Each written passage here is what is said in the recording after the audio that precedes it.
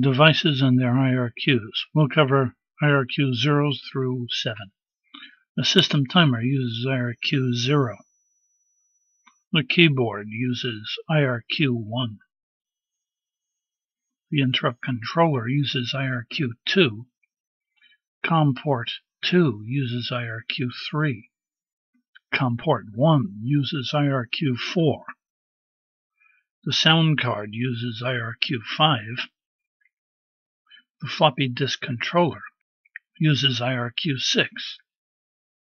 And the parallel port uses IRQ 7.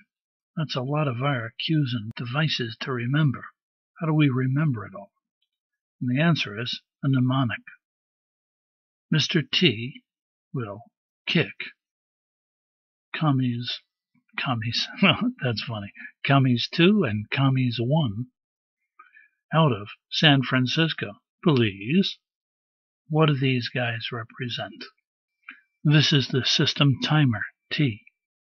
This is the keyboard, and this is the interrupt controller.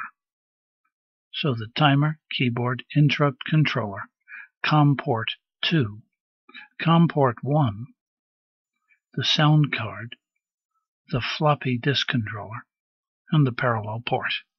Timer, keyboard, interrupt controller, COM 2, COM 1, sound card, floppy disk controller, and the parallel port. Mr. T, kick, commie 2 and commie 1 out of San Francisco, please. The wilder the mnemonic, the easier it is to remember.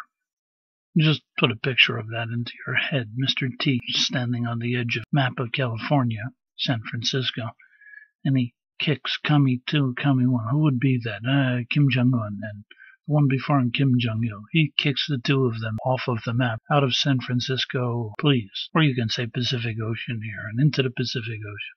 And this is just a funny way to help you remember these items. Now, put 0, 1, 2, 3, 4, 5, 6, 7 next to these guys, and you've got all of the IRQs for these guys.